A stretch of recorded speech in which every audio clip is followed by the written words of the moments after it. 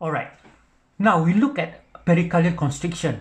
The most important aspect of pericardial constriction is that there is a rigid pericardium that is over the heart. So this rigid pericardium causes dissociation of the intrathoracic and intracardiac pressure. It no longer follow each other like in normal respiration. Alright, so as the intrathoracic pressure go up in expiration, the intracardiac pressure will stay the same. Therefore, the gradient will go up. As the intrathoracic pressure go down on inspiration, the intracardiac pressure doesn't change, so the gradient will come down. Let's look at the right heart. When you inspire, nothing will happen in the intracardiac because of the dissociation of intrathoracic and intracardiac pressure. So, the extrathoracic and intracardiac on the right side doesn't change with respiratory cycle. So you can see the difference.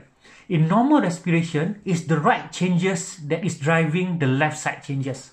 However, in constrictive pericarditis, it's the left side that driving the right side changes. So, let's look on the left side here. On inspiration, the intrathoracic pressure become negative. The intracardiac pressure doesn't change. So, the gradient become negative. So, there is less flow here. When there is less flow here, the septum is pulled towards this side. So, there is more flow here. What about on expiration? On expiration, the intrathoracic pressure go up.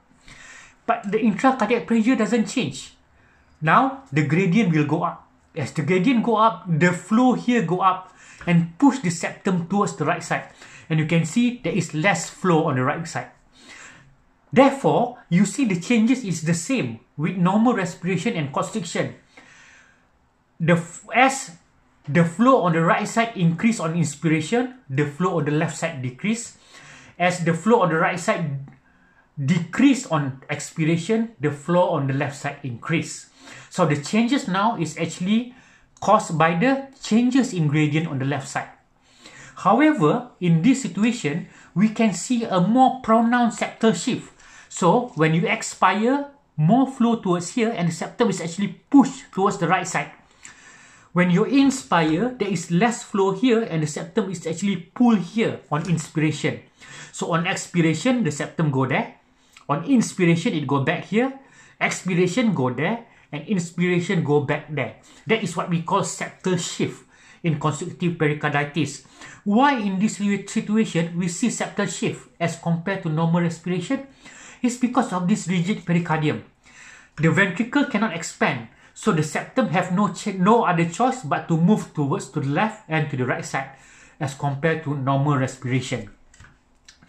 So see the difference. In normal respiration, the right side that is changes, causing the changes on the left side. In constriction, the left side that is changes, causing the changes on the right side. In constriction, the septum movement is pronounced because the heart cannot expand laterally because of the rigid pericardium. In normal respiration, we cannot see the septum move perceptibly because the ventricle actually can expand and can contract. So we'll go into part 3.